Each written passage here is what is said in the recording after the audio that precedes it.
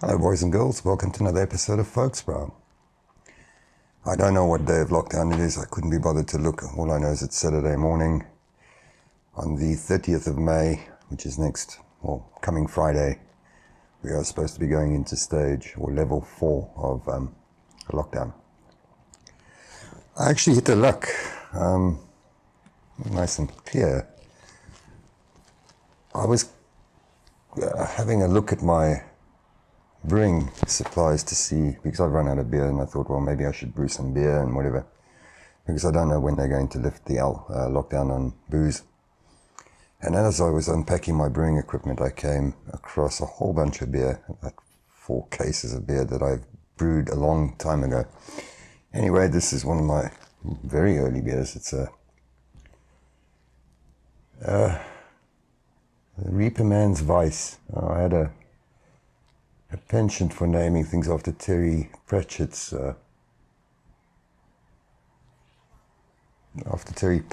characters. It's the Reaper Man's Vice, 69 BC Bavarian wheat.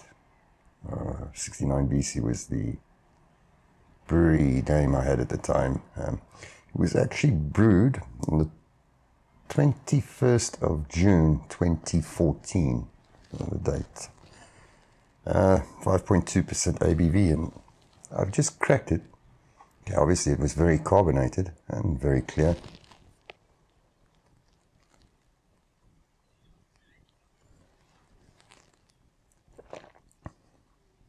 No oxidation at all. If I remember correctly, this was brewed from a kit, so it was a can of malt. So no oxidation, but definitely not bad. Anyway, today on the bench I've got a Citek battery charger. A colleague of mine bought this to me, and I've been putting it off, and I've run out of things to repair. So eventually I dug this out as I was cleaning up my workroom, and I thought, well, let's have a look at this battery charger. What can go wrong with it? So let's set up the bench camera, and then we will take it from there. Alright, so here we are on the bench, and this is how I received this battery charger. As we can see, it's a Citek MXS 12 volt 10 amp output, and it's got a whole fancy nice charging pattern, so it'll have some smart charging chip for it. Ah, nice, very fancy. Interestingly enough, what we can see, remember, this is how I got it. There's a nice big black mark there. And that black mark will go over those capacitors, and what you can see is that they are bulged. You can see the bulge on them, so those capacitors are definitely gone. Clearly, my friend had a go at repairing this, because that's where the fuse was. That's obviously blown. So in his wisdom to fix it, he put this little modification on a little chocolate block with a fuse inside. Not the nicest way of doing it, but anyway. That inductor hanging there in the breeze, you can see that. So clearly they didn't decide to hot snot it properly. Yes, I also managed to get my hands on some cigarettes. Luckily, when we're coming out of this lockdown, we will be able to buy cigarettes in the next couple of days. So anyway, if we look at our circuit coming in, there's really not a lot to it. Some mains filtering here, little ferrite over the live and neutral. Live and neutral comes in. A little varistor MOSFET, not MOSFET, metal oxide varistor. Some safety capacitors, so clearly across line and neutral, or line to earth. Well, there is no earth, so it must be line to neutral in this case, because there is only a line and neutral coming in. What is this? Some sort of NTC or something, must be. we've got our 2 capacitors, so with that bulge we know we're going to have to replace them. What are they?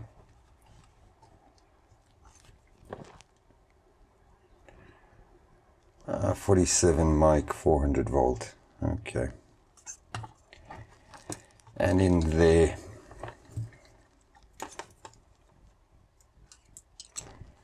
we've got 2 little switching transistors. Let me have a look what they are.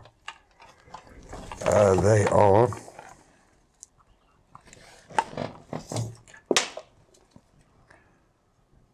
R250Ps.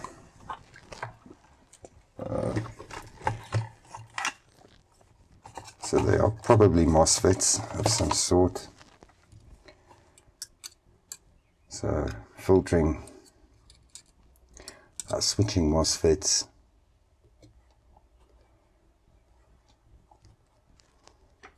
Looks like some sort of thermal fuses down there. Our switching transformer. And some sort of feedback.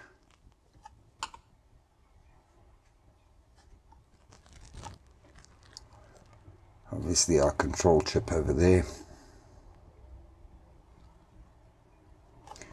And then our output stage, some capacitance, and the important thing with switch mode, inductance. Lots of inductance there on a nice ferrite coil. And what have we got here? Probably some sort of a diode rectifier. Okay. Either way, we know this is what's caused problems for him. If those capacitors have gone, the chances of those 2 transistors or MOSFETs, chances are they've gone as well. So what I'm going to do, and I'll just do it off camera quickly, is I will just pull these 2 capacitors and 2 transistors out, and we can check them out and see if they are really stuffed. Okay, let me just do that off camera, and then we will come back, then you can get a better shot. Right, so here we have our 2 switching N-channel MOSFETs, 5R250Ps.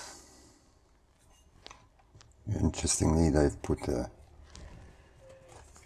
nice ferrite bead there on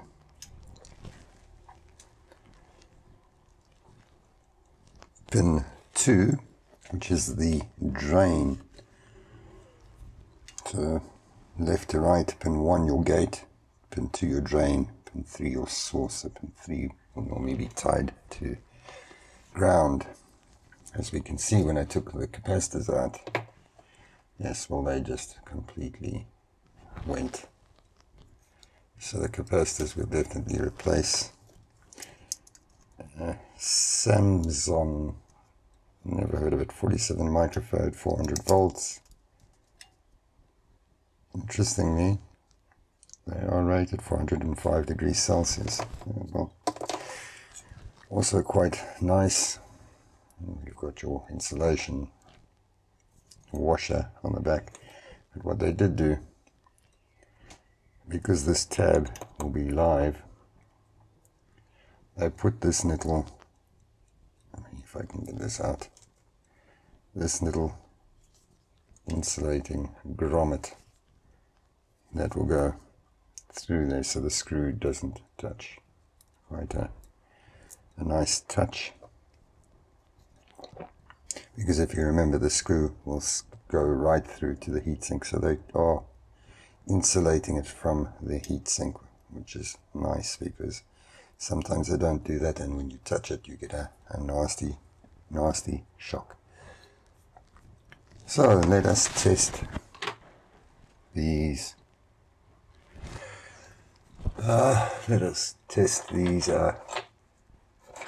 MOSFETs. The easiest way to do this is to set your multimeter to diode test mode. between pin 2 and 3 you will normally have a freewheeling diode or flyback diode in it. So between pin 3 and 2 we should get a beep the one way and not the other way. So let's measure between pin 3 and 2. So that drain source is fine, and if we move it around and we do it the other way,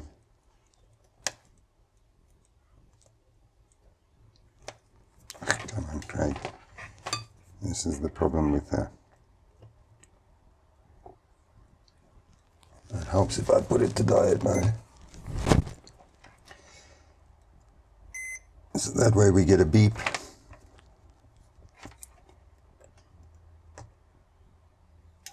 The other way is open, which is fine. And obviously gate to source, gate to drain must be open. We'll just do it the other way. Okay. So that fit is fine. If we take the other one, and we do the same thing.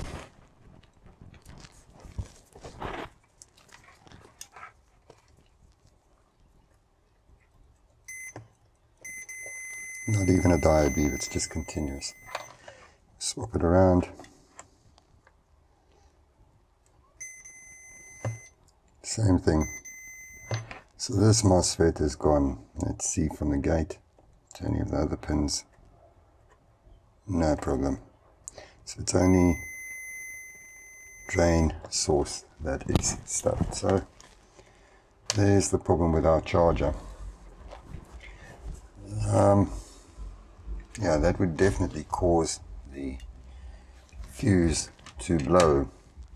Interestingly enough, let's have a look at the data sheet for the 50250 made by Infineon. They call it a CoolMOS power transistors, ultra low gate voltage, ultra low gate charge, extreme DVDT, so that's the change in voltage over time, high peak current capability, blah blah blah blah.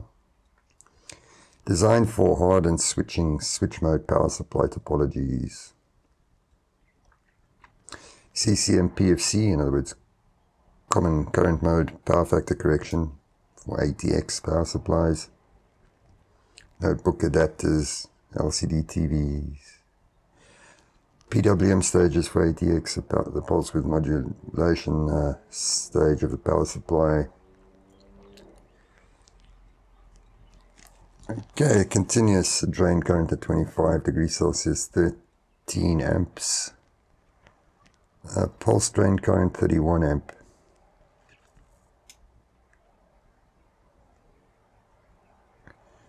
Okay, that's the maximum rating. So what is the RDS on? Do they give it to me?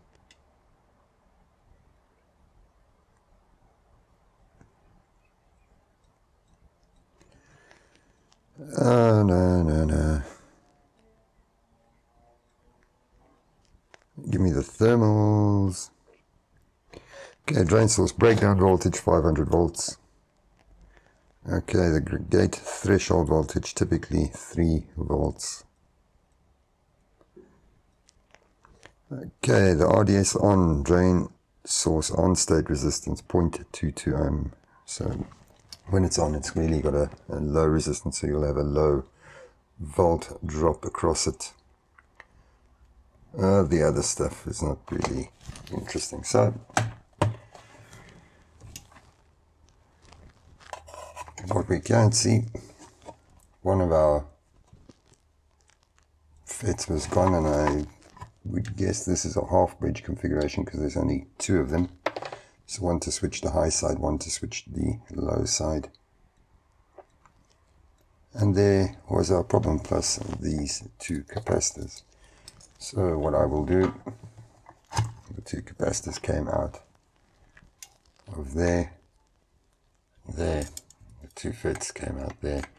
Obviously it doesn't help to replace only one FET. You would try and get 2 out the same batch so that they're matched. Yeah, so what I will do is get order 2 new fits, and when we get them, we'll make a video and we'll put them back together. Other than that, it doesn't really look like there's much on this board. On the back side, some current sense resistors, up to a couple of microprocessor of sorts, and yeah, so nothing really much to this. Little surface mount LEDs there. Okay, anyway, let's set up for the end shot, and then yeah.